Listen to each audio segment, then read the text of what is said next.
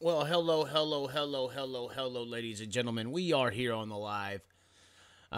We may be doing a little live Q&A at the end of this, but wanted to get some stuff done because I got some other stuff that I'm possibly halfway wanting to get done outside of recording and putting stuff out. So I want to. I have a few topics that I did want to hit on and discuss some kind of things that I saw circulating around, and I also wanted to kind of give some clarity to a few issues, and I also wanted to highlight something that I think is pretty cool, pretty important. Um, First of all, I want to thank everyone who has been tuning into the live chats. I'm thinking about going more lives on YouTube because I literally can just sit here and talk and say what I think and let things go and let things run. I know we had the Truex versus Larson deal recently, and really Larson did nothing wrong, but it was for entertainment purposes to say that he did. It's fun to get people all riled up and excited and things. So we're going to try to do this live thing right off the bat. Lighting's kind of is what it is here in the daytime, but few topics, few things to discuss right off the top of the bat. That one of the things that I thought a lot of people were interested in seeing and interesting in understanding, it seems like, because a lot of people don't understand what actually happened. And this was this video that was going around of Danny Dietrich. It was happening on Facebook mainly. It was a video of Danny Dietrich getting a little upset at Anthony Macri. We'll play a little bit of the video here if we can. And 357 World of Dirt actually did post this. And you could see a video of Dietrich running up to the car, yelling at Macri. Macri's like, "What the hell do you want me to do? Why are, I mean, you could kind of read the caption there. You shouldn't have been there anyhow." Somebody was yelling at Danny Dietrich. You shouldn't even effing been there. This was like a little, like I said, 20-second cut where Dietrich's like, "Oh, you destroyed all these cars," and Macri and all this it's just going down here on the inside of the racetrack. Now, some people in the comment section were trying to be like, they were like, "Where did this happen? How did this happen?" And some people were saying Williams Grove. That's not where this incident occurred between Danny Dietrich and Anthony Macri. Where this incident actually occurred was at BAPS the night before Williams Grove. It actually happened at BAPS. There was a race over there, a pretty good race. It was actually broadcasted on a local, regional streaming service at BAPS. SprintCarUnlimited.tv is where you can check it out. I'm actually looking at this on SprintCarUnlimited.tv on Facebook. Justin Peck was leading it early in this one. Danny Dietrich had the initial lead.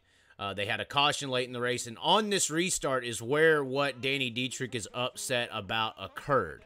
And we can look at it again if you want. And Dietrich and Peck were kind of the battle of the night. Macri had been moving up, but it looks like, honestly, in this situation, that Dietrich just didn't get a good start. Kind of like this Martin Truex, Kyle Larson deal. It's like, Martin Truex was just a little late to turn into a stall, and Larson had nowhere to go.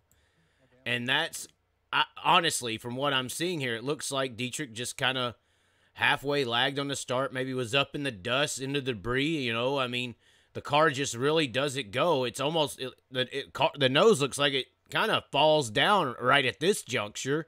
Maybe he had something happen under the hood where it just didn't take off, but it looks like the car almost dies. It's weird how this looks. If you pay attention to Dietrich's car off of 4 here, he jumps on the throttle, but like right there, it's like the car just doesn't really go. And Macri had nowhere to go. Of course, Macri started right behind him, and he just had nowhere to go.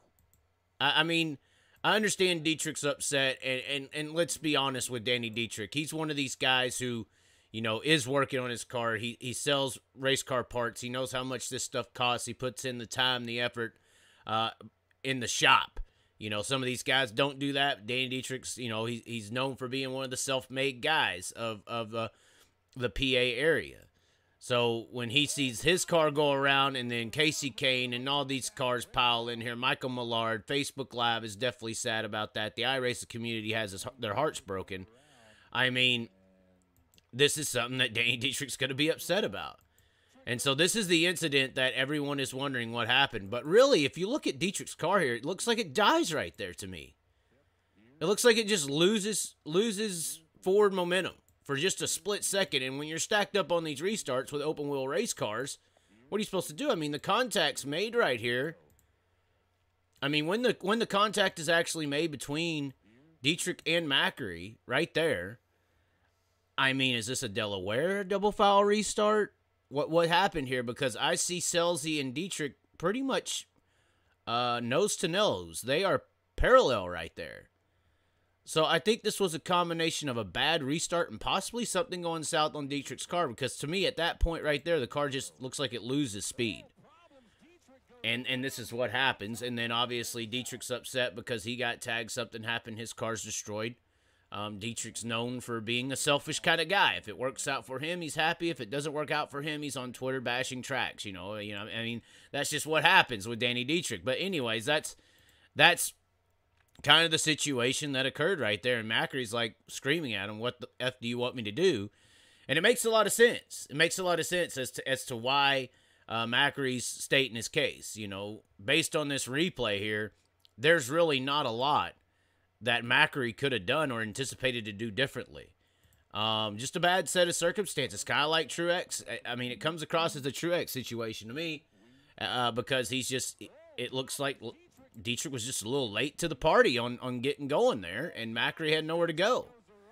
And I would almost suspect a possible issue under the hood or something mechanical, because I think that car kind of loses momentum, loses speed out of nowhere. We'll check comments real quick and see what some of you guys are saying. Hold on, we got to get these up here. Let's see some comments here. There's not too many people here in the live stream. Danny and his fans get butthurt over the smallest of things. Word has it, Double D's motor stumbled, likely low on fuel. Double D sits to pee. Well, that would be something that an Ohio dirtbag would say. I'm just saying. But it is very interesting how that did work out, and I do suspect something happened with Double D's motor there, because that's what it looked like to me. That's how it came across to me. Regardless, interesting situation. The video did make its rounds on 357's World of Dirt, and I noticed the confusion on where or when this happened, and there's no confusion. For some of those who need to know, it was at BAPS, and you could see this highlight video, watch it over and over on SprintCarUnlimited.tv. Moving on to the next topic that I actually did want to talk about. There was racing with the World Outlaws outside of this event at the Williams Grove Speedway, and Lance Deweese picked up the win, $75,000, one-day show. He was apparently extremely happy. But something that did happen that's pretty crazy is that Brad Sweet did not finish the race. And I believe I saw a stat over the weekend where he had completed 5,000 laps of A-Main racing action without a DNF or something like that. It was insane, his streak that he had. And I even heard some people saying that somebody sabotaged him in the work area, but I that's stretching it. Illuminati is real, but I don't know if that's happening. Although Brad's starting high limit, and there's all this speculation, blah, blah, blah. Are they going to start treating him unfairly in this championship instance? I don't know. I didn't see that, but some people are saying that. Regardless, the championship battle is now tight as a mofo. David Gravel ran very well in PA, and now we're looking at a championship points battle over here. This is on the World Outlaws Facebook page. 16 points between Brad Sweet and David Gravel. I mean, this is personally the closest I've seen a championship battle go into the final weekend at Charlotte. This is very interesting, very intriguing. David Gravel and Brad Sweet, two of the best out there. David Gravel recently seems to have the momentum on his side. He's been running extremely well. He won at I-80, was on the podium at Lakeside, and ran well at Williams Grove. I would say that the momentum is on David Gravel's side. Now, can he get it done? It would obviously be a big deal for David Gravel, who's already won the Knoxville Nationals, had a bunch of success, driving the Todd Querying machine, one of the best promoters in the business. It would be a big victory for that team, for David Gravel, for Cody, the crew chief, Trey, everyone that's involved in that whole situation. Zach, I think I got his name right finally with the beautiful hair and eyebrows. But it would be a huge deal for that team to get that done. And 16 points is not a lot, ladies and gentlemen. This isn't like the cup racing where it's one position per point. It's a little bit different of a structure. So this can swing in one night, one race. I mean, qualifying is going to be a big deal now. Everything is going to be equated into this race for the championship with the World Outlaw Sprint Car Series. This is extremely close. And I really can't stress on how interesting this we don't need a chase. I think it's funny how in dirt racing we don't need a chase. We don't need this. We don't need that to have exciting championship racing action. We just got raw racing in dirt, and I think that's why a lot of people are starting to tune into it, start to like it, and start to enjoy it. One thing that did come out of the weekend outside of this championship chase situation was the bridge. Apparently, the bridge at Williams Grove is going out, and everyone and their mama was taking pictures with it. I mean, you had Loose Video was taking videos of the bridge. Michael Millard was taking pictures with the bridge for some reason. He's only been there for a year and a half or whatever. But apparently the bridge is out. Everybody's making this news that the bridge is out. But a lot of people are telling me that there's no, like, official word from the track. And I saw this all over Facebook. There's no official word from the track that the bridge is coming out. I've heard that Eastern Motorsports Museum has announced how they're taking it in, and it's going to be a part of their... I've heard all these outside sources explain it's coming out, where it's going, all very explained in detail. But I agree with a lot of the comments and posts that I saw. I haven't seen a Williams Grove actual speedway announcement. Ladies and gentlemen, last year of the bridge, we will be removing it by the end of the year, or last race, this last weekend. Last race for the bridge. No one at Williams Grove Speedway or .com or anything like that is officially putting a statement out. Now, the word actually out there is that it's going to the museum, and there's a lot of speculation and even some reports of people that they are going to put in a bigger, better bridge that's not as low, because has been some safety hazards with this bridge. Cars have hit this bridge before, so it is dangerous, and maybe some insurance companies out there, push the button on its age for one, because metal, iron and all this does deteriorate over time. So the insurance companies finally came out there and said, oh, y'all race dirt tracks. What's that? Oh, cool. Wow. Oh, wait. Give me some money if you want to use that damn thing.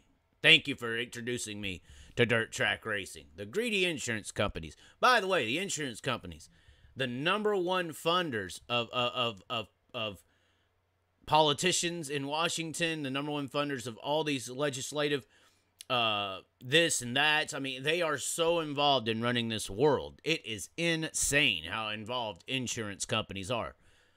Part of the free money, I make a joke all the time, there's only two kind of free money, or free monies, and that's tax money and gambling. Insurance, pretty close. You're going to pay me in case something happens. If nothing happens, then I'm not going to pay you. So anyways, regardless, that's the situation with the bridge that I'm hearing. But once again, no one has officially put anything out on this. It hasn't been like officially put out, officially announced by a track. There's been official announcements from the museum, official announcements from people who are well connected within the sport, but there has not been official announcements from Williams Grove Speedway. And maybe it happened in the last 20 minutes or this morning and I just didn't see it, but I haven't seen it. I haven't seen it at all. Regardless, let's look in the chat. Maybe somebody in the chat has a little bit more information. I'm not sure. Real quick, let's see. No, nothing. No one in the chat. Post the part where he kicks the front wing on Macri's car. That's assault of a vehicle. I'm not going to do that. Ty Kit said, what's up, ladies? That is pretty sad, disgusting. I guess we will move on to the next topic.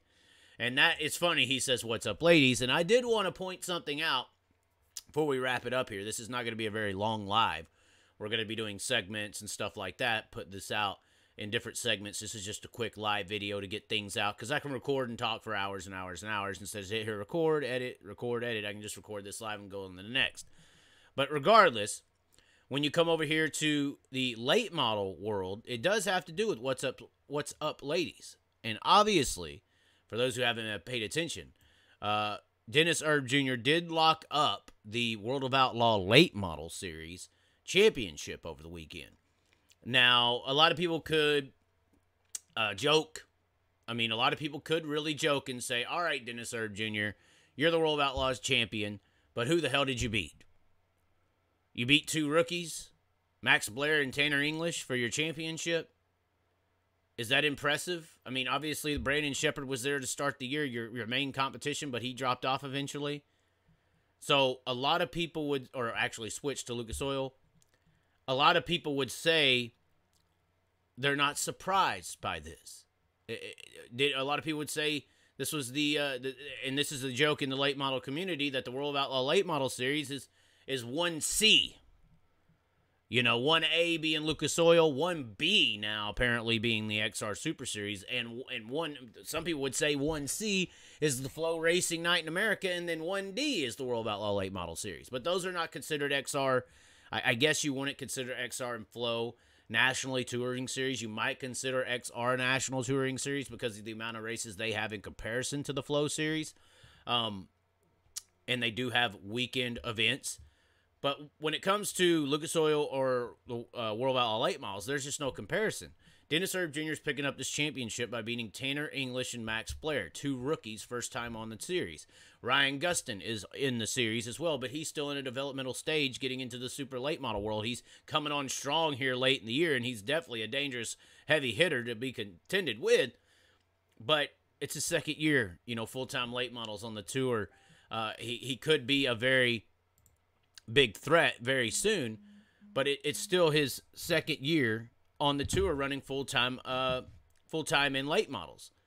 So at the end of the day, the championship to me is not that big of a deal. My freaking phone is just blowing up. I don't know why people want to keep on blowing me up.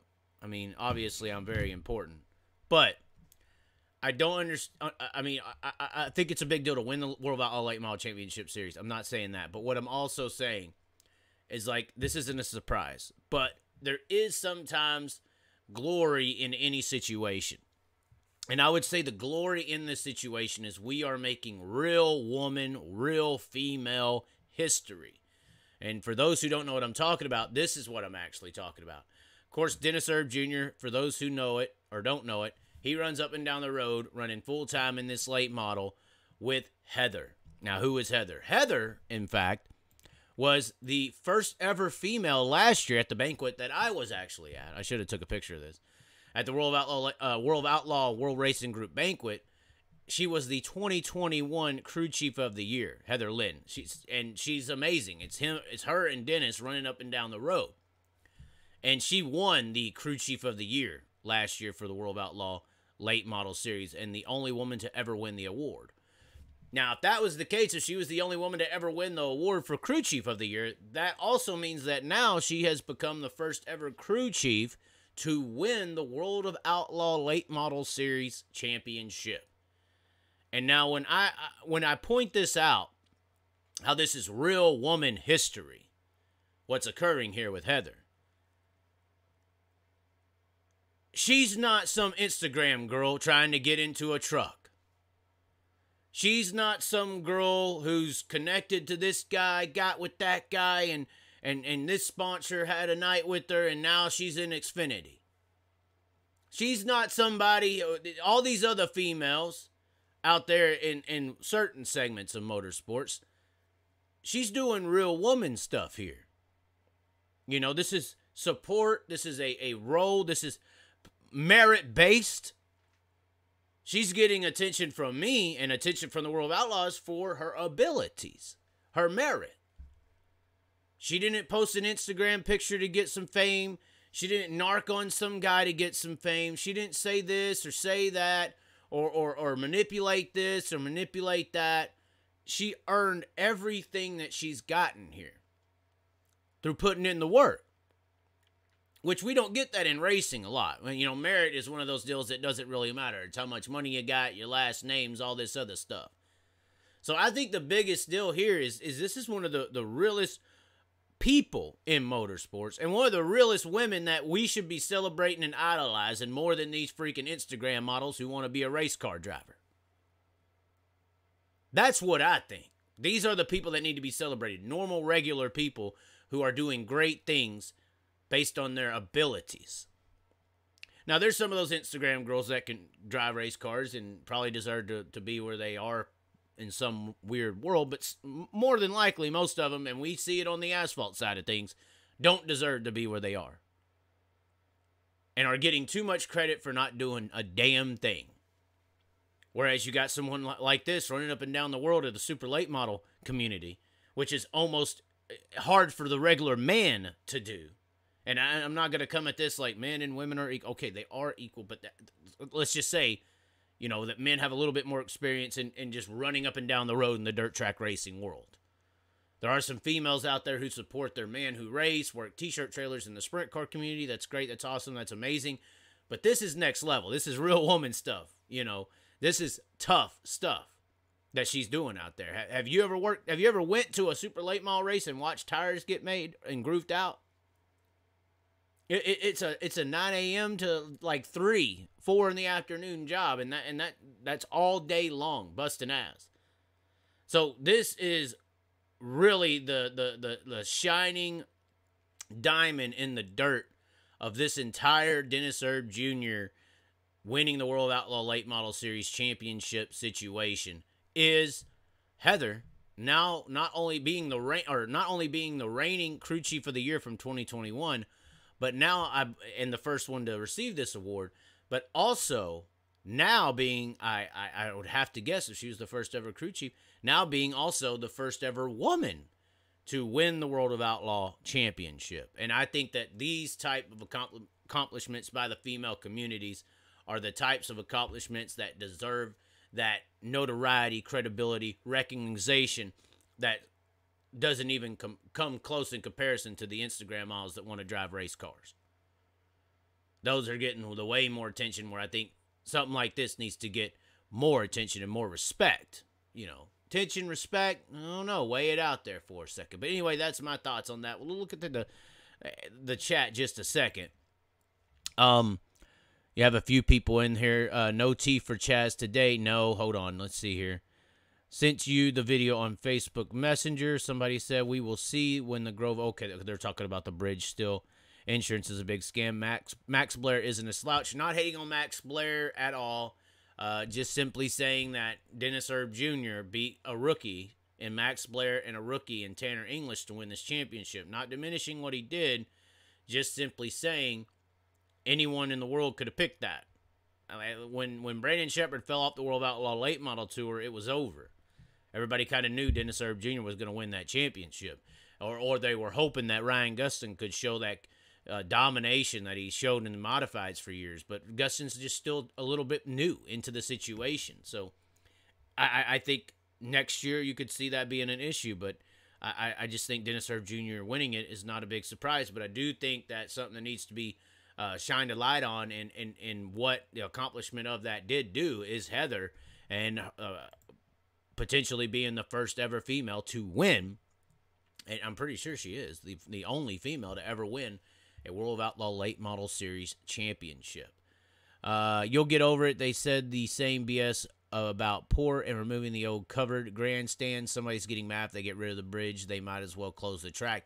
They need to replace it with something new. If they do get rid of that bridge, they need to replace it with a new bridge. It's kind of like a symbol. It's kind of like, you know, the arch in St. Louis. It's kind of like the bridge in San Francisco. It is an iconic thing that Williams Grove had. And if you're going to take down something old, you got to put up something new. Now, a lot of people are critical of Williams Grove because they haven't invested a lot of money into the track like Port Royal has. Port Royal has been known for putting money into that racetrack. Lincoln's been doing upgrades. Baps has been doing upgrades. All these different tracks in PA are doing all these upgrades and everything, trying to make a name for themselves. And a lot of people are being critical of Williams Grove, saying they've already made their name and they're not putting anything back in the track, and they're just pocketing all the money. So if you want to shut these naysayers up that are saying this, and you're kind of doing the actions previous in years past that support those accusations, if you want to shut them up, if you're going to take down this iconic bridge, build a really nice new one. And if you don't, more people are going to start going to Port Royal. You're going to lose respect once again. Respect's a huge deal. And I think that that's a situation where Williams Grove needs to put up another bridge. We had one hidden comment, Greg, by Jesse Weaver. Greg hit a solid reinforced corrugation wall. Drivers know not to do stupid crap around the bridge. It has been hit many times, has this put people away back in the day, and it still stays. So I still think that the bridge needs to be replaced. We are reading some of the live comments. That's pretty much all I have to say today. I was going to give a little bit of a shout out to the Short Track World Championship that's actually happening this weekend. World Short Track Championship schedule. This is basically the only thing I can compare this to that's happening at Charlotte is like the Tulsa shootout for like local divisions. 604 late models, 602 late models, UMP modified. Sorry, let me get it over here. UMP modifieds, pro modifieds, monster mini stocks. That might be worth seeing. Hornets, sportsman modifieds. It's the 602 modifieds from the Northeast. Thunder Bombers, pro stocks. Those things are pretty badass. And street stocks. So apparently there's around 400 cars entered into this event. This is October 27th to the 29th this weekend at Charlotte. It will be live on Dirt Vision. 400 cars, the local working man kind of classes that are happening. Of course, they're doing huge pit entry fees. Well, actually, it's not bad. Pit passes for 3 days, $90. That's not bad. That's really not that bad of a price, to be honest. For something of this magnitude and this big.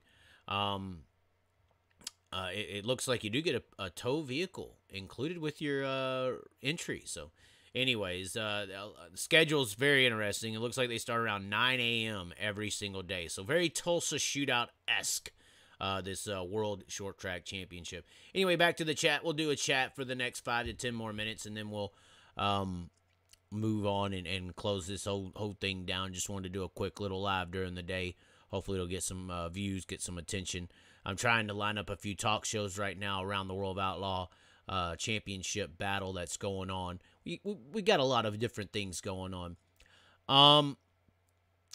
Let's see. World of Outlaw better start putting up better money. Yes, they need to start putting up better money. If they don't put up better money, the High Limit Series will not destroy the World of Outlaws. The World of Outlaws will destroy the World of Outlaws. And really, they have all the power here. I feel like we're in a horrible relationship, and this person feels disrespected, and they are just mad, and they feel like whatever they have is going to be taken away from them, when really they control all the power on if it's going to be taken away or not. They just have to produce a better effort and keep it from going away. Richard Bishop said, "What's up? I'm just tuning in. What's happening?" We talked about a lot of stuff. And we're doing the live chat right now. Probably about to shut it down here. I was going to say 5 minutes, but we ain't got too many people in here right now. If you want to send a super chat, live chat, that'd be awesome. It helps support the channel. Also, there's a little bar, I believe, that says join, that the memberships of the channel. That's a big deal. That's a lot of help. I might drop that price. I believe it's $9.99 a month. I think I could do it down to $1.99. I think a lot of people would enjoy and jump on board for that. So we'll see. We got to keep this thing going. I got to keep putting out content. We got to keep doing good things and putting stuff out every day. And maybe some more of these live chats would be fun. They just got to be logical, you know. So I'm probably going to work on a new song. Might have some new music coming out very soon. So hopefully a lot of people will enjoy that. But we are not drunk right now. We are not drinking the tea. Actually, we are drinking tea. We're drinking chai tea coffee. It's a little mix that I do with chai tea mix with some coffee and some, I hate to say this, some Snickers flavored coffee creamer. It is actually unbelievably good. Unbelievably good. But it looks like that's going to be it for the show. I will be taking this video, breaking it down into segments, posting each segment separately onto the channel so that people can tune into their individual pieces that they may have liked, may have wanted to hear more about. Let's see where we're at right now on the live stream. We are just right in to the 30-minute mark. So that's going to do it, ladies and gentlemen. Literally, 3, 2, 1, we are at the 30-minute mark. So maybe a little 30-minute live show every day. Take the live show, break them all down into different segments. We'll do a little, I see some more live chats that I might want to answer. Chaz, will you be in Charlotte? Sorry, it looked like the comments didn't come up. Chaz, will you be in Charlotte for the finals? I don't know yet. I got to make it viable. If we can get support, sponsor, somebody to take me or help me come down there, I don't know. It's a very long drive from where I'm located currently. So if we can get some support, get some people to send in some super chats, get some people to join the channel, keep this thing going, make it viable, help pay for some gas, hotels, this and that and the other, then we'll go. If we don't do that, then we'll be right here every single night for the World Finals talking about it, possibly doing some call-ins with some of the drivers and their crew chiefs, stuff like that. So that could be just as fun as going to the Charlotte event. You know, that could be just as enjoyable sitting here and doing some extracurricular coverage live while the event's going on with all the people watching from home. And that could be just as entertaining, save a lot of money for me, especially traveling. We could sit here, do super chats, do all this interactive stuff live. Whereas if I'm at the track, we can't really do that. So that sounds a little more fun to me. Who do you think sign for Outlaws next year? Interesting. That's an interesting way to put it. Who do you think sign for Outlaws next year? I think that there are toss-ups with Sheldon Hodenschild's crew. I would be surprised. I'm hearing rumblings in the background that Shark Racing is on the edge of going in or not, and I'm not talking about as far as them wanting to or not. I'm hearing that there's some behind-the-scenes situations going on there with different members of the crews, different things that everybody wants to do within the crew.